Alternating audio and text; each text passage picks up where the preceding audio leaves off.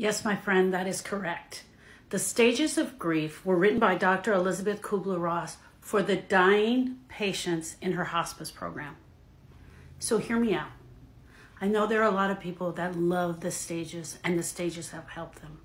And if that is you, by all means, lean into the stages. Here I am in 2006. I'm walking up the stairs to tell my sister that her 10-year-old son had in fact drowned at the lake with my family on Father's Day.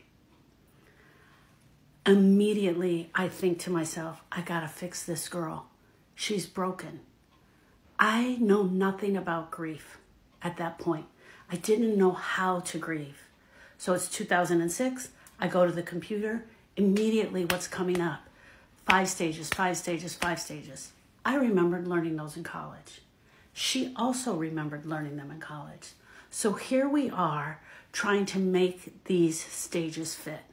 And it went something like this.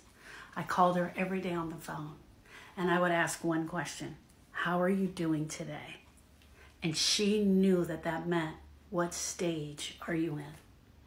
And we tried to make them fit as much as we can until about 8 months after Austin had drowned. She said to me, I'm in denial. And I was like, denial? And I lowered my voice and I whispered into the phone, well, you know he drowned, right? Almost as if she was losing her mind. It was at that moment that really sunk into me. These stages are not helpful to us.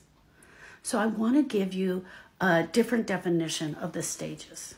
So denial.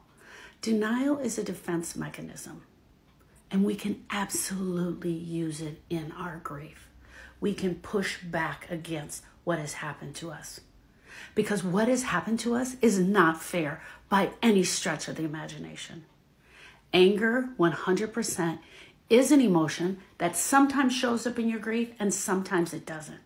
It all depends on you, your relationship with your loved one, your person, and where you're at. But anger can absolutely be an emotion that shows up.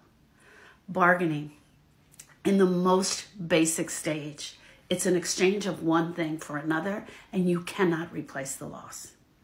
Depression is a mental illness and a state of mind.